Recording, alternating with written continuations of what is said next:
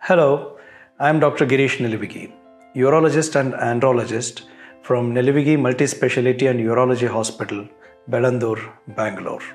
Many elderly men come to urologist with difficulty in passing urine. This is termed as bladder outlet obstruction, and most of these causes are due to enlargement of the prostate, which occurs in elderly men.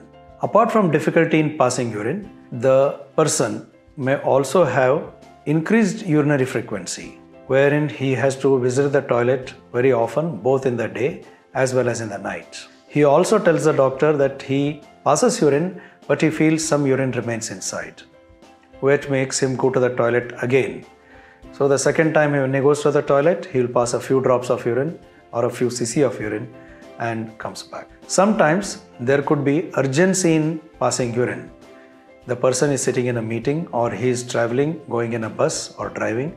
He suddenly has to get up from the meeting or stop the vehicle to visit a toilet. In rare cases, there could be so much of urgency that the urine leaks before the person visits the toilet. The person may also say that he spends a long time in the toilet.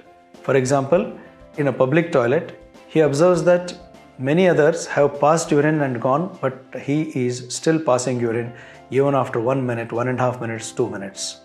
All these symptoms indicate bladder outlet obstruction, which is, as I told, because of enlarged prostate in old age. This affects almost all the men above the age of 50, 55, 60, etc. And when you go to the doctor, he carries out a few tests like some urine tests, urine flow assessment, ultrasound of the abdomen, and some specialized blood test. He also does a physical examination to assess the size of the prostate. Based on these, he prescribes medicine which have to be taken on a daily basis. These medicines are very effective and in almost all the cases relieve the symptoms of bladder obstruction. Only in rare situations they do not help or they are partly effective.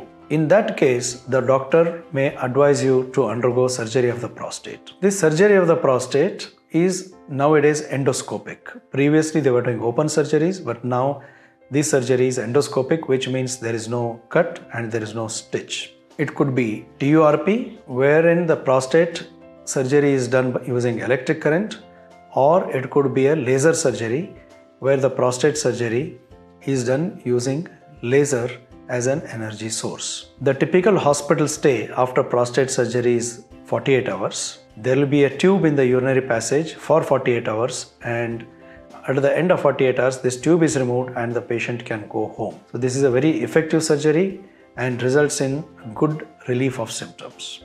Thank you.